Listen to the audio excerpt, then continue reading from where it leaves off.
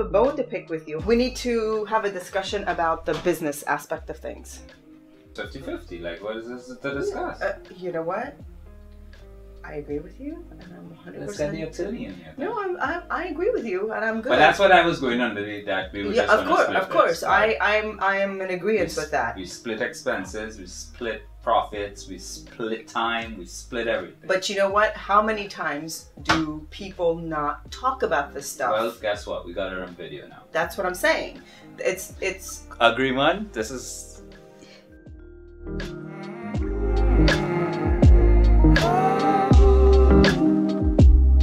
Hi, Pops. Love you. Bye.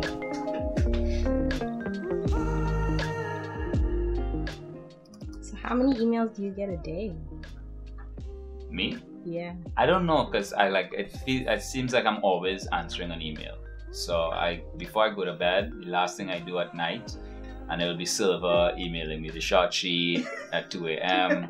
You know, so I'm always answering emails. So I've never really quantified how many things I get a day, but I'm always on an email like now. So better than getting a phone call. Sure. Tell you that. Like, too many phone calls for me. Just email me, please. That's why he doesn't answer any of my phone calls. Because I'm on an email. When I call, emails, I'll get a response. Phone calls, nothing. No.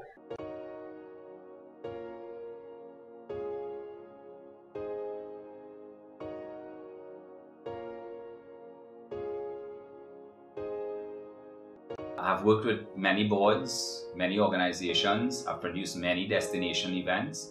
And one thing with our community as well, I don't know why it is, but it's hard for them to support.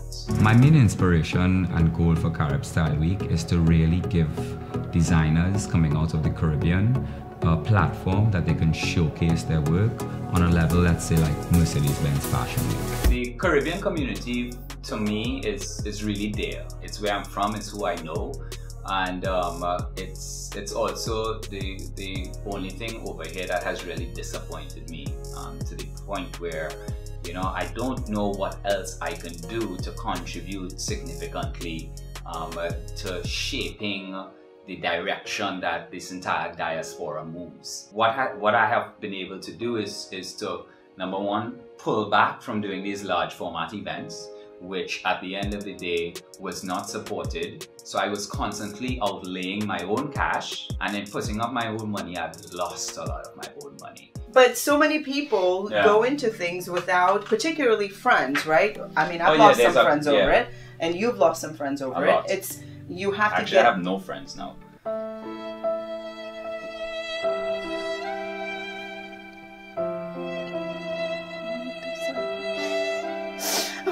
No, we're good. This is a really great lesson for people who are starting out, who are trying to put things together and partnerships, and obviously I think it's the most uncomfortable conversation to have with somebody that you know, or somebody that you know is close to you, to speak about money, and I have a hard time even sometimes speaking to my friends about, okay, we're going to do this together.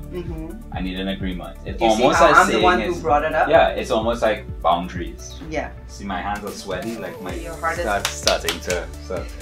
But it's okay. It's okay to be uncomfortable, right? Yeah. Okay. Okay. Oh, his palms are sweaty. Oh no!